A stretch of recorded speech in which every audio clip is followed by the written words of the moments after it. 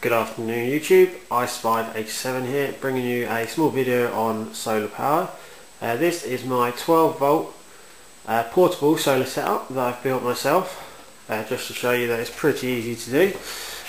This is my 12 volt 20 watt solar panel connected to two 12 volt batteries, which are connected positive to positive, negative to negative. So you can see here, so which keeps both batteries at 12 volts. It just doubles the amp hours. So they're 12 amp hours each, so it makes it 24 amp hours, which is good. We've got the charge controller here. Just bring around this side so we can have a look at that. Okay, so you've got all your different sections for your connections. You've got your solar panel, the battery, and the load. So from the solar panels, we've got the wire coming out here, just coming through a small hole that I've drilled in the top of the case for now. I will be putting a cigarette light socket in here, so that's disconnected for when you're transporting it. I do have a cigarette light socket here coming from the load section, which is this end one here. That then you can run the power directly from the solar panel. Good to have a little bung on here.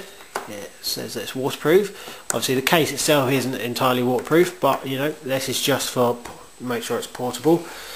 You know, portable and easy to use. And I've got batteries connected into the chock block here, which then run through to the battery section of the charge controller.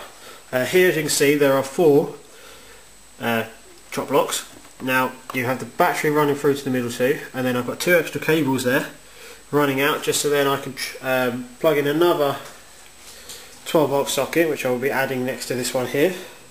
So I'll have a 12 volt outlet from the batteries, a 12 volt outlet from the load section, and I will have a 12 volt socket up here, which is not for power, which will be connecting the solar panel. This is portable. I will now quickly just show you a demonstration of how it becomes portable. Just need to pop my camera down a second, if you just give me a moment. Make sure it doesn't fall off here. Okay, there we go. Right. Obviously battery use, you need to keep your batteries kept upright. These are sealed batteries, so it shouldn't matter too much about if they're laying down or whatever, but you know, it's this way up. I'll turn the batteries around just to be on the safe side of things. But for portability, the case will stand up, therefore I need to just roll my battery around this. Keep this cardboard in here. The cardboard is in here for two reasons. One, that stops the batteries moving around, but also it's insulation. Batteries do not like cold weather, etc, etc. So try and keep them, you know, warm. Obviously not too warm, because if they overheat, that's also bad. But that's why I've got a little bit, not too much, a little bit. This closes down, as you can see, and then connect over. That stands up, and the whole thing becomes portable.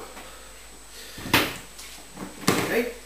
That's that. Pretty simple, pretty effective piece of kit. Obviously, as I said before, you know, there is just a small hole here. You can imagine if that was a cigarette light socket there, I could just disconnect that. Happy days. I will be adding another video soon to a few upgrades. Obviously, as I said, the sockets for the solar panel and the 12 volt outlet on the side. Also, I'm debating whether to add a bracket along the bottom here, so I can attach this to here. Not for use, just for the simple fact of when you're carrying it around, everything's all in one place then, and easy for you to find and use if you store it in a way over the winter when there's not a lot of sun and you're not using it. It's all in one place. So that's the basic setup. What I'll do now is I shall take it outside and I'll show you how it actually works and runs. Okay, here I am outside. I do live in a flat, unfortunately, for solar it's not exactly very good, but I usually just leave my setup out here during the day to charge up. So here we are outside. I do apologise about the noise, there's a bit of work going on behind me. As you can see though, the sun is nice and bright, as you can see up here, a lovely day. So, beautiful amount of sun going onto the solar panel, and I have the setup nice and open just to show you how it all works. You know, it does work the same closed up and standing up, but you know, it's a lot easier to show you, let you see everything as we're filming. for you to understand it a little bit better. A few extra bits we've got here. We've got a cigarette lighter socket with a double USB port on it, which is good.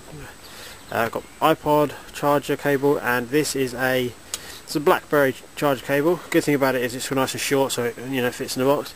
The good thing about the BlackBerry charger cable as well is it fits into my HTC, which I've got here, and it also fits into a Kindle Fire HD, which is good as well, and a few other different devices. All have the same sort of connection, so you can charge pretty much any device really with this this connection here, which is pretty decent. I mean, I find comes in handy. Okay, I'll just show you how it works.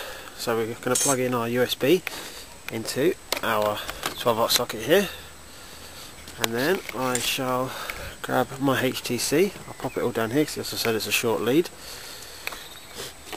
Okay, let's plug that into the USB socket there, nicely done and in, and then the socket here on the side of the phone.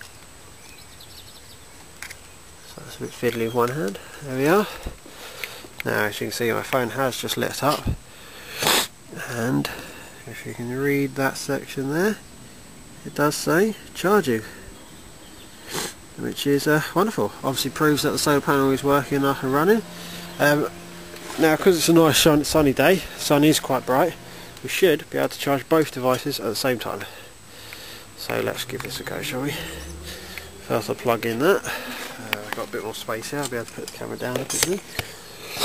Okay, let's plug this in. And as you can see, again, that has just lit up. Lit up. And yeah, charging. Beautiful. So there you go. We're now charging both the iPod and the phone at the same time with nothing but using the sun through the charge controller, as you can see here, through the cigarette lighter socket, out the USBs, etc. As you know. So that's my setup. I hope you find it helpful for any of your own setups, or if you're planning on making one yourself, or even if you're just a little bit interested in solar power. Thank you very much for watching, and as I already said, make sure you look out for my follow-up videos for my improvements. Thank you very much. As you can see, look, I've closed up the box, so this makes it a lot portable. Still sitting outside, still charging, everything's all there in the case. Again, as I said before, you can just pick it up. It is a little bit heavy having the two batteries in there, but if you think, got it down your side, it's going to be no heavier than carrying a rucksack, with full up with gym stuff or whatever you got, and just a solar panel in the other hand for now while it's connected like this.